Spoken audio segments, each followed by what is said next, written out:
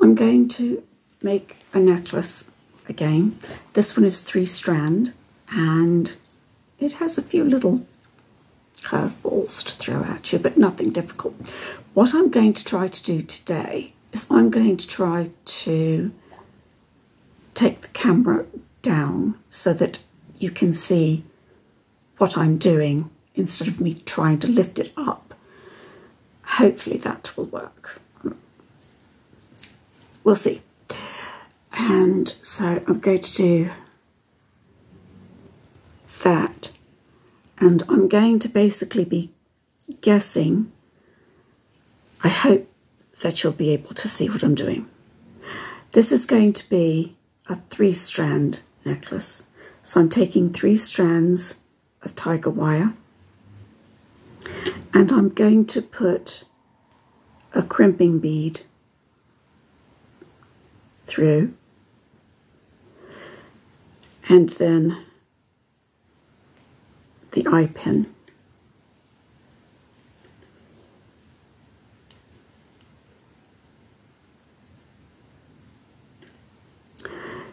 Now the wire has to go back through the crimping bead and it will fit, it just takes a bit of time, but it will fit. One thing about making these different designs is that it does take patience, but it's well worth doing. Now, once I've gotten them through, as you can see, I've gotten it through, then I'm going to tighten the wires to bring it down.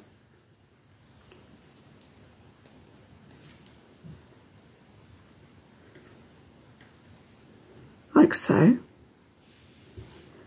Trying to guess where it is. I hope you can see it. Then I take some flat nose pliers and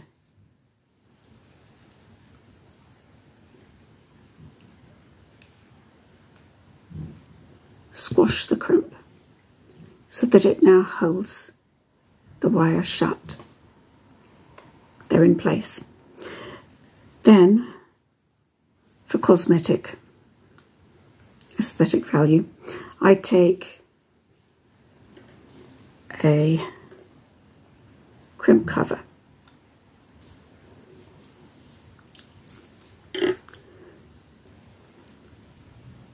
Things always fall out of my fingers. My fingers don't work as well as they once did. Never mind. I get there eventually. It just takes a few minutes.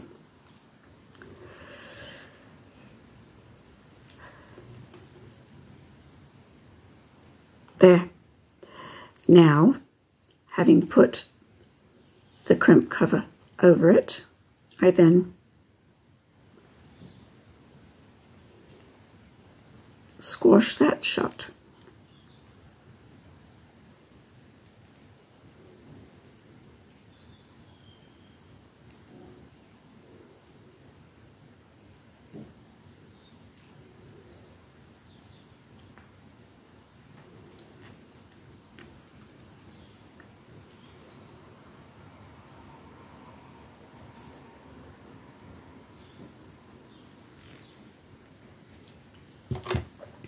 And then the ugly bit is covered.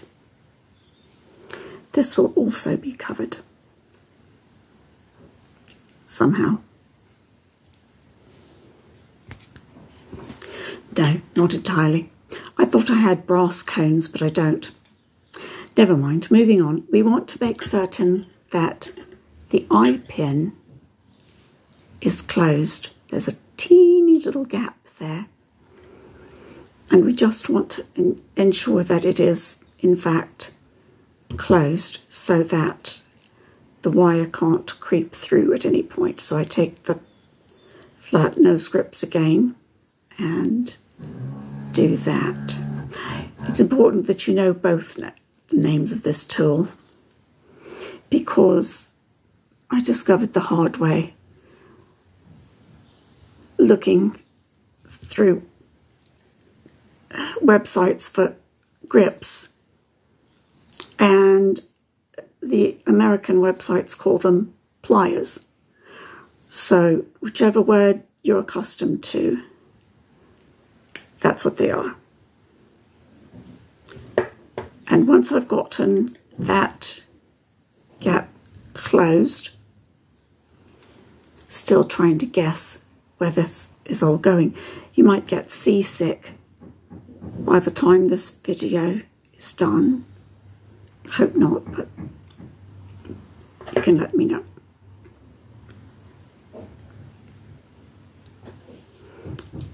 I can't, oh, I forgot to take my glasses off. I was about to say, I can't tell if I've actually gotten it closed.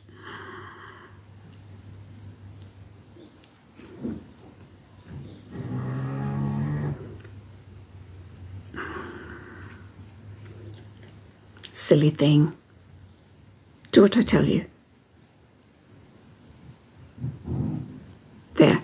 Okay, now that it's closed, what we're going to do is put the brass clasp on.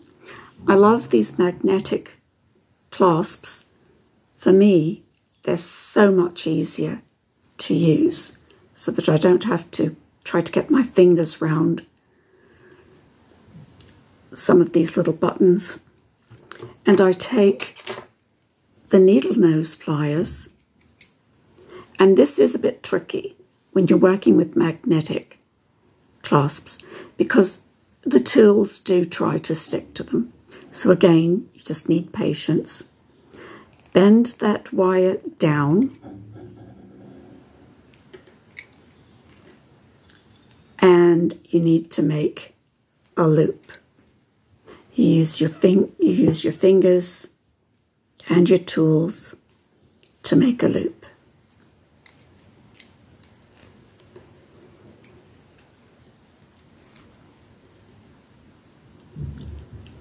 And you just want to ensure that that loop is well closed.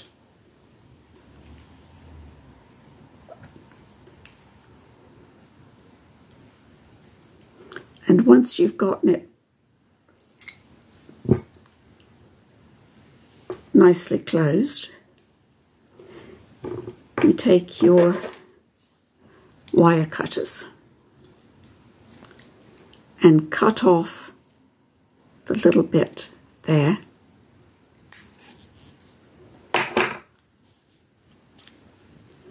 Press it down, press it down.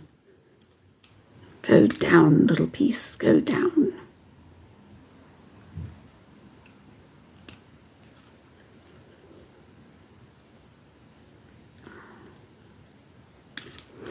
Until it's smashed flat. Now, if you want it a bit smoothed, I have all of these nice little things. And these little files are ever so handy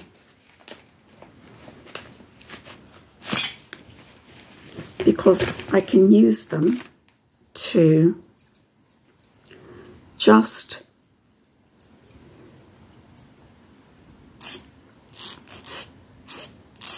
file across that until you get it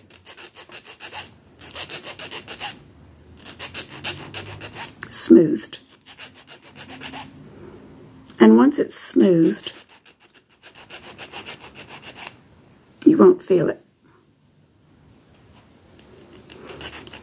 These things do tend to take a bit of time, but again, when it's done, you'll find that it's well worth it.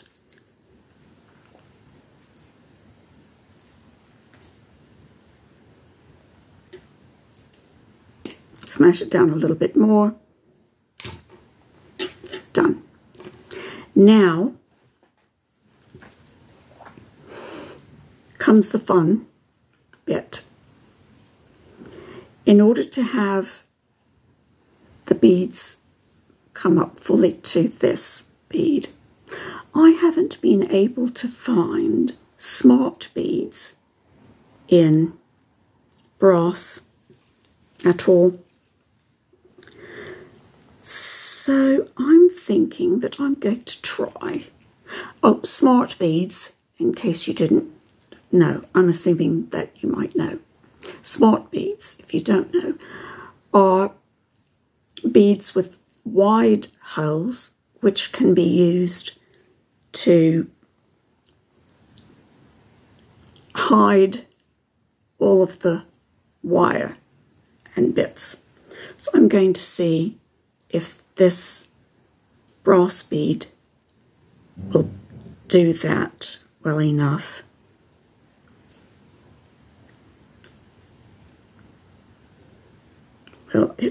Will all 6 wires go through that hole? Because it almost does look wide enough, and it did.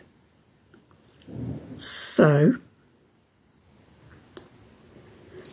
I will get one more.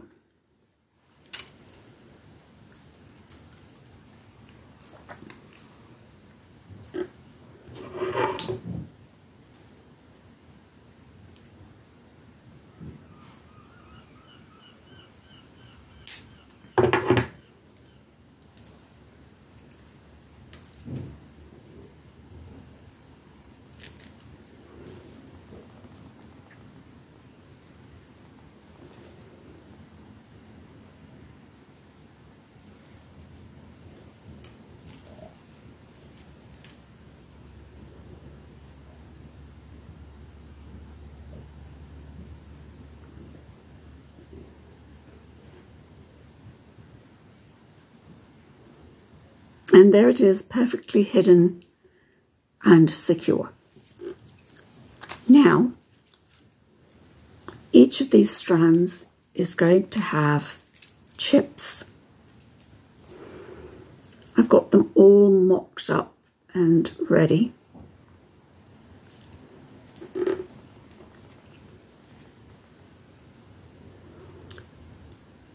I'm just going to string these on each of the strands, and then I'll come back.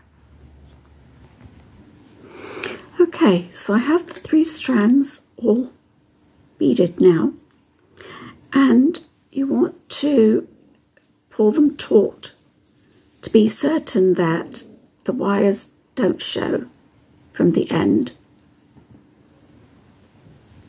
All they see is bead.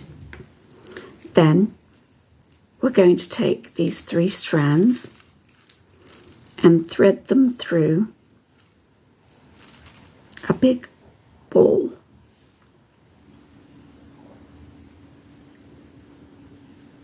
Just the ball.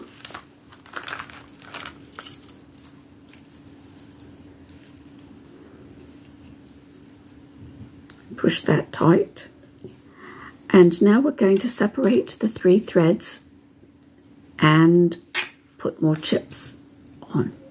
I'll be right back. Okay, next step.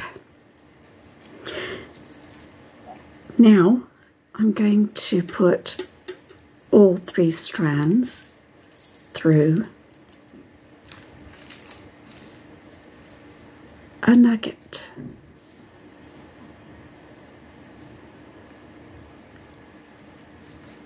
And then, this is the only time I personally chose to use a brass bead. I feel that trying to put a brass bead in here, the bead would simply disappear. So I didn't. But I am using them between the nugget and the focal, which is going to be this little fan of tapered beads. And these are just a little bit tight. I think the holes in this particular fan, the holes are just a bit tight, but they will go.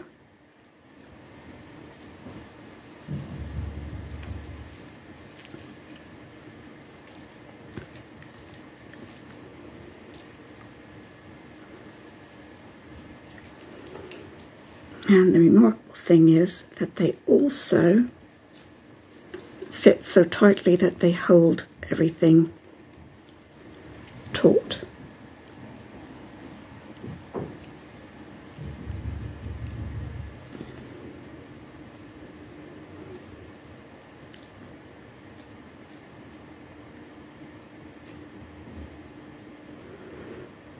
And you do want to make certain that you put each piece on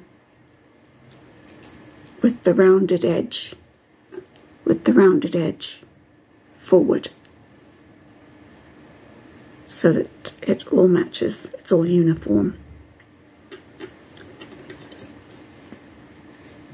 It takes a little bit of work when they're tight, but it will fit. So those are the first two pieces of the fan. So in order to keep this video as short as possible, I'm going to finish the fan and then come back. I am going to show you one thing that happens as you're putting on the fan pieces. I don't know if you can see, but these wires will begin to twist up. So what you have to do is just try to keep them straight so that there's just the 3 flat wires, and you just have to work with this bead, just move it as you need to move it to just make certain that the wires stay straight. Here you can see that they're beginning to twist up. I think you can see that they're beginning to twist up. All that needs doing is for you to just keep carefully working the threads, the strands on both sides of the bead so that you can work it back into being straight again. So this is a bit time consuming, but it's well worth it because it's quite a dramatic piece.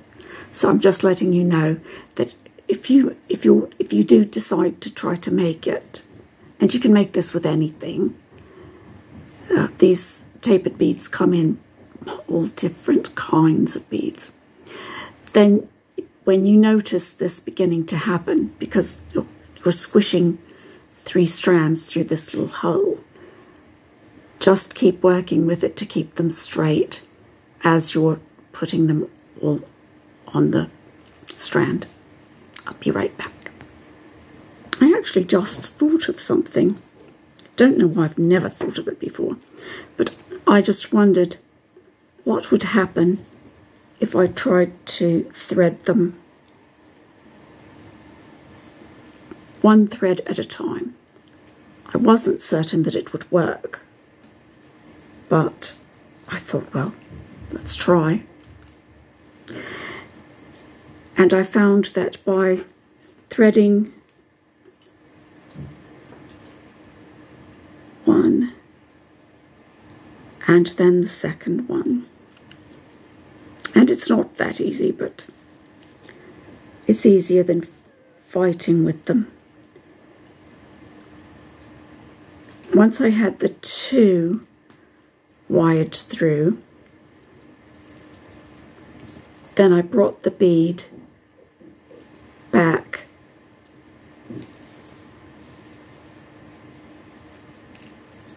and then it was easier to control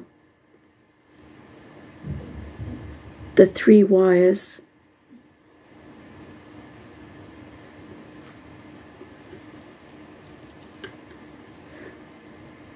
from twisting. I wonder if any of you thought of that while you were watching me struggle with that. If you thought about doing it one wire at a time. Come on, third wire, get in there. After I'd done 2 of these beads like that, I thought, yeah, this will work. So then, of course, it doesn't, because I wanted to show you. So, of course, it wouldn't work. It's always the way, isn't it? There it comes. Okay. So then, pulling the third wire through and keeping it straight, don't let it twist and crimp. Then it goes quite easily down. I think it takes a little bit less time doing it that way. Don't know why I'd never thought of that before. Oh well. And this is where that twisting problem comes in. What I'm seeing is that as I'm trying to string this one, these 2 wires are twisted. So by doing it this way, I'm able to untwist the wires while they're still out of the bead. Then I put the top wire through this bead. I'm serious, I don't know why I never thought of that. If you thought of this as you were watching me, pat yourself on the back.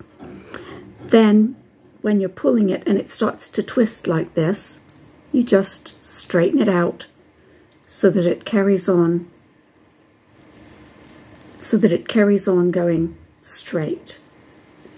Then you can take the third one, which will also be beginning to get twisted. I don't know if you can see how it's twisting in there. What you can then do is untwist it before it gets wrapped up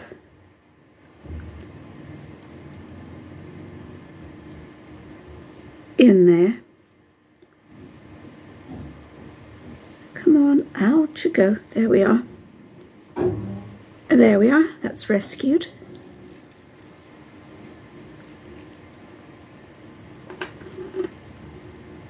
And then thread it in.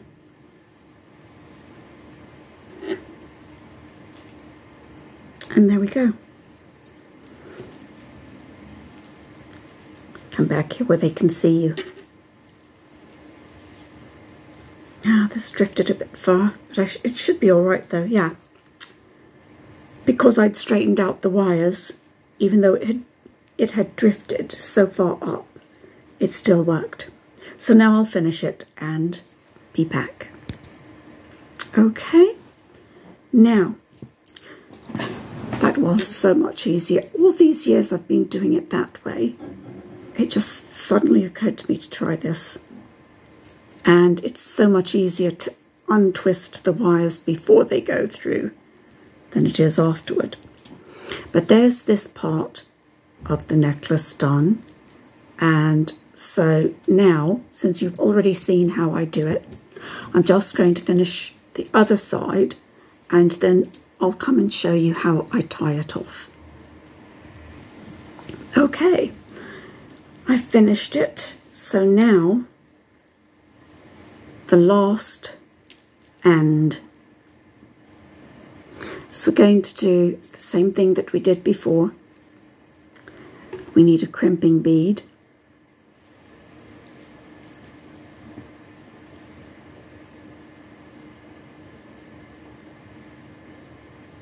And then an eye pin. Oh, I'm over here. Then an eye pin. The camera's upside down, so I'm actually trying to see if I'm where you can see me. And then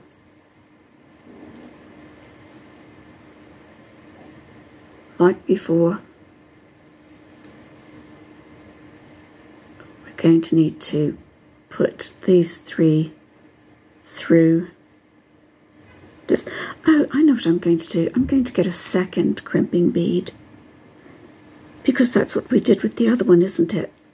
See, I'm not going to be able to do it quite the same way, obviously, because the beads went on second the last time, but still, 2 crimping beads on one end, 2 crimping beads on this end. Why not? It would help if they all 3 got into the bead, wouldn't it? Come along now. Cooperate. We're almost done. There we are. And then the eye pin.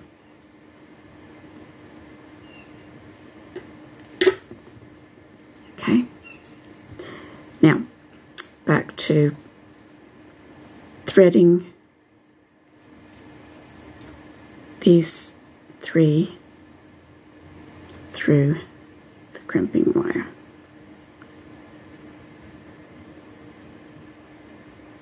There's 1 bead,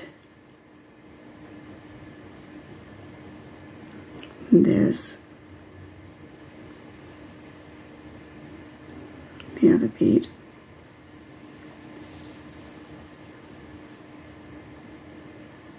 Did they all go through?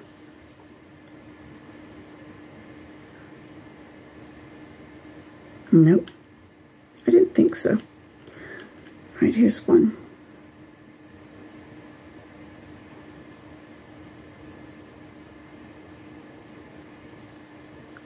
Now they're all through. Okay, so making sure that everything is taut, then pull that down. But this end is a bit trickier.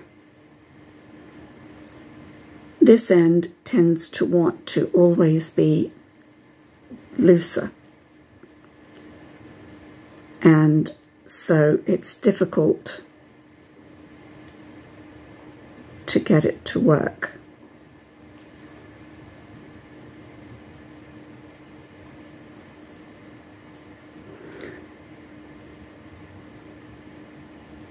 Pull up to pull the wires up,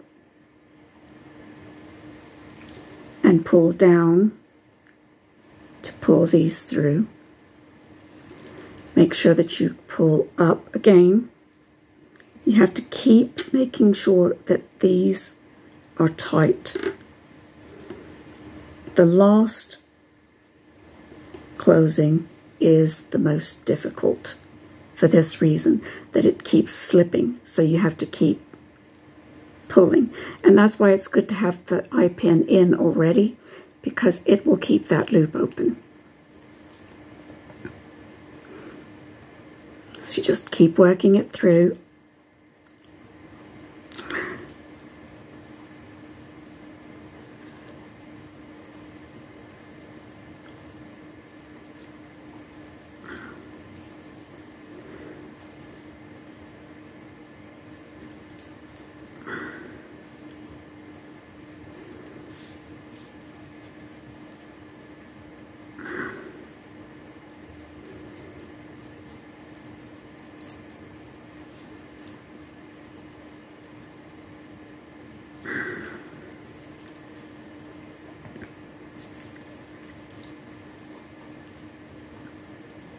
It takes some doing, but the thing is, you can keep telling yourself, it's almost done, it's almost done.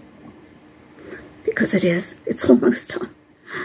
Okay, I think now I've got it low enough that I can try pulling 1 strand at a time to pull it down.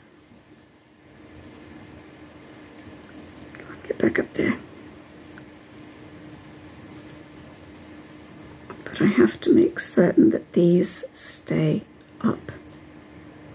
So come on, up. Get those beads back up there.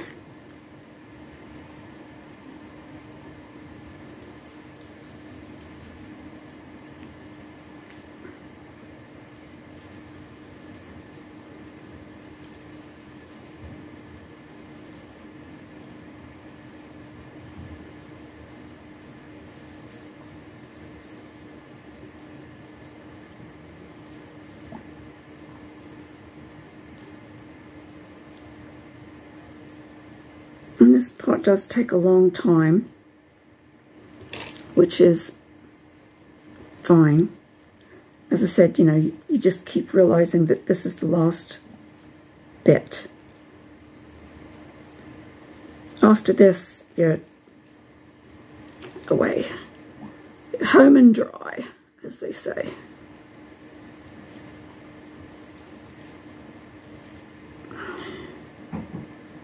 Just trying to make sure that that last bit is good and tight. Okay, and I think that is as tight as it's going to get. So take the eye pin,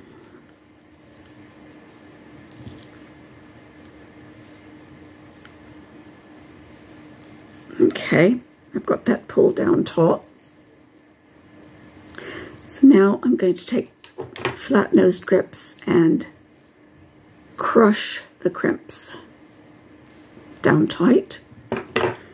Then the flush wire cutters, and for this one, because it's not hidden in the bead, I can't see if you can tell, but I'm getting flush to the crimp. Not all the way to the crimp, but really close. And then cut off that wire so that you have, see if I can help you to see it, you have just a tiny bit of wire hanging out still, but it'll hide in the beads. And you want that to make certain that it's secure. Then we now get the other end of this brass thing, which is connected itself to beads. And again, we want to wrap it into a loop.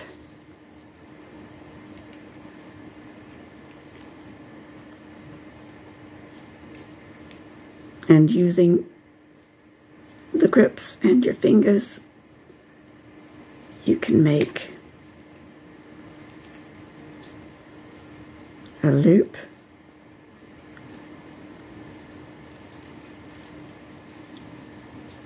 around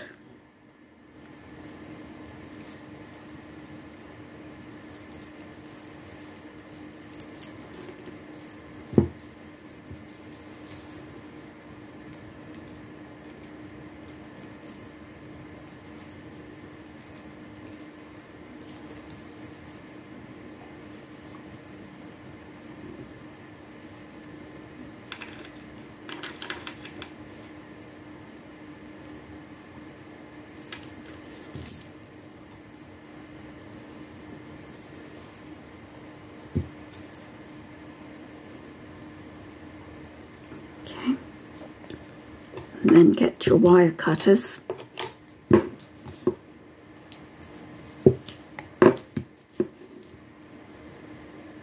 and cut that close.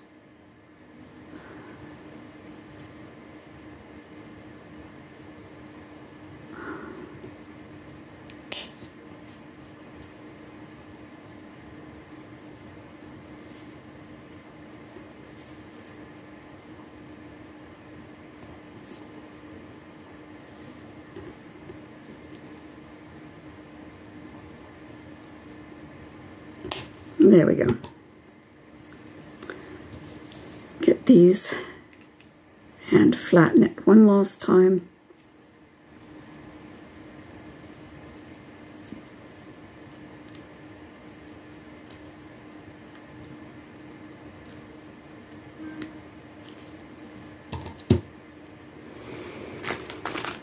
Smooth it if you want to, if we feel like you need to.